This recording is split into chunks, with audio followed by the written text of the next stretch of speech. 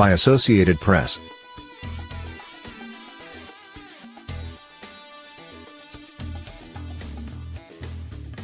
Norfolk, Virginia.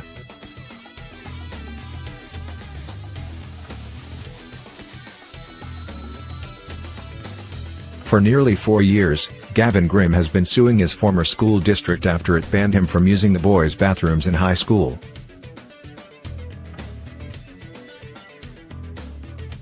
Along the way, he became a national face for transgender rights.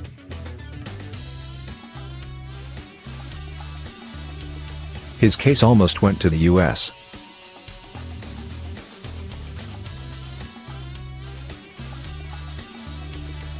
Supreme Court.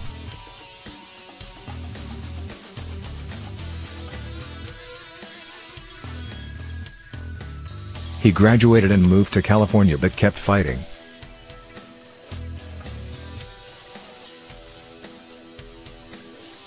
The school board in Virginia may finally be giving in, although not in court.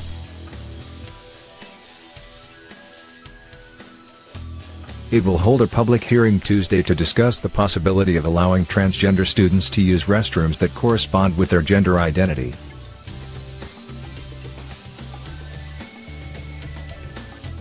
I have fought this legal battle for the past 4 years because I want to make sure that other transgender students do not have to go through the same pain and humiliation that I did, he said.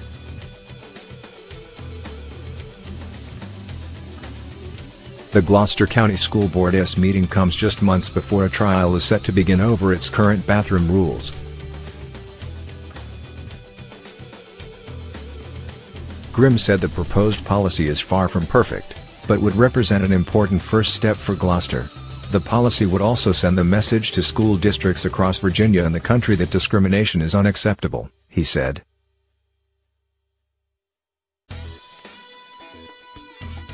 Grimm has also been expanding his case against the school board.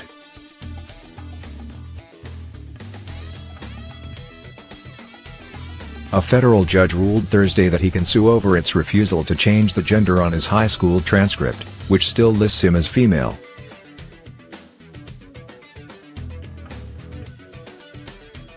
Grimm said the unchanged transcript will stigmatize him every time he applies to a college or potential employer that asks for it.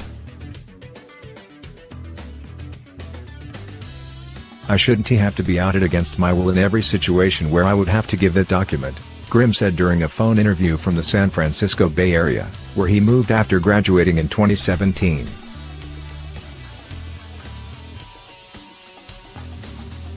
A court order legally made Grimm a man.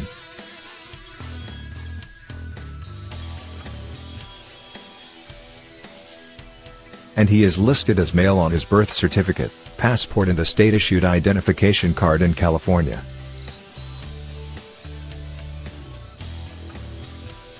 The issue of Grimm's transcript highlights another concern in the transgender community that, like bathroom policies, remains far from settled across the nation.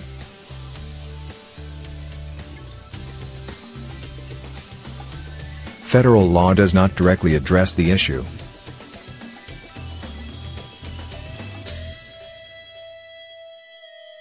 Some states, such as Massachusetts, provide explicit guidance to schools for updating records. Others, such as Virginia, do not provide a clear path forward to schools. The issue is certainly rising as more students express their gender identity, said Francisco M.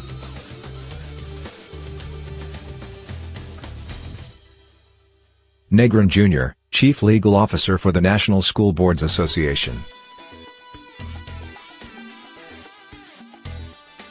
We would hope states offer clear guidance, he added.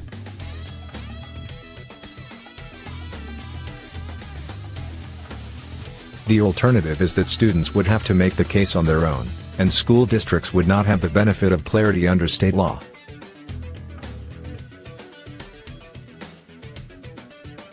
Paul D.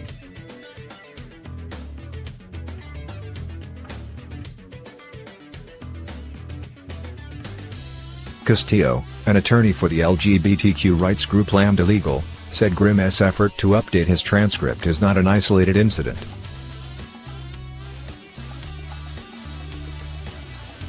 but it might be one of the first challenges based on federal law to update a student's legal record, Castillo said. David Corrigan, the lead attorney for the Gloucester County School Board, declined to comment on the case or on how it could be impacted by a possible policy change.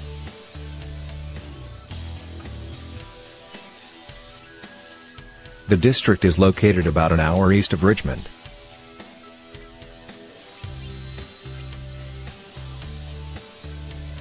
Grimm's lawsuit has followed a circuitous path that almost included a stop at the U.S.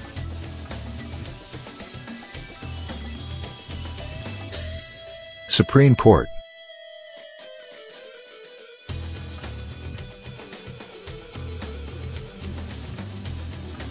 The High Court had scheduled arguments for 2017.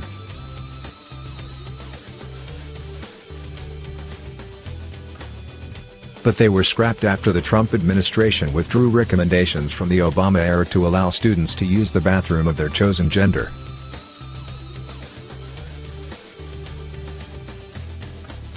As recently as December, Gloucester was still fighting the lawsuit as well as Grimm's efforts to bring his transcripts into it.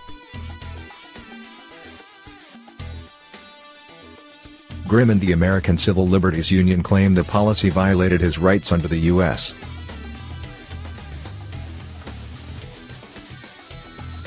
Constitution's Equal Protection Clause and federal policies that protect against sex discrimination.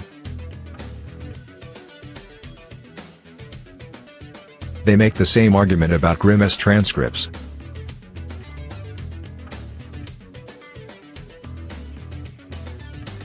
The school board had argued that its bathroom policy did not violate Grimm's rights but protected students' privacy.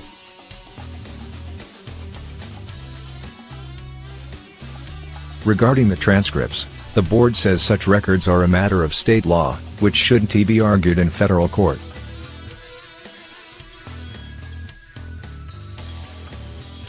Plus, the board said, Grimm has ignored federal guidance on such matters.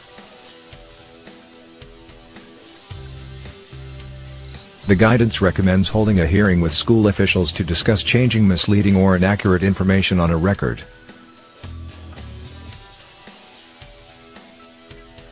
If the board refuses to make a change, the guidance says a person can then place a statement with the contested record that lays out his or her point of view.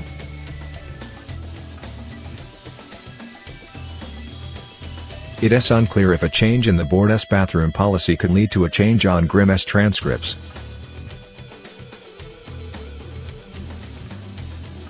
Since moving to California, Grimm has been studying at a community college and working as an activist and educator.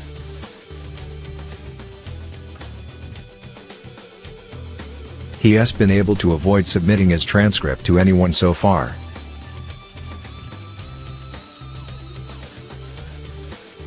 But that will likely change soon.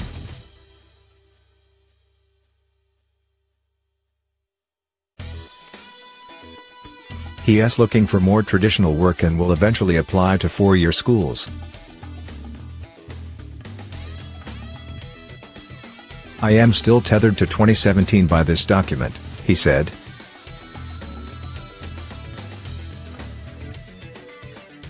It is unfair that a high school that put me through so much is able to wield that much negative influence over my adult life.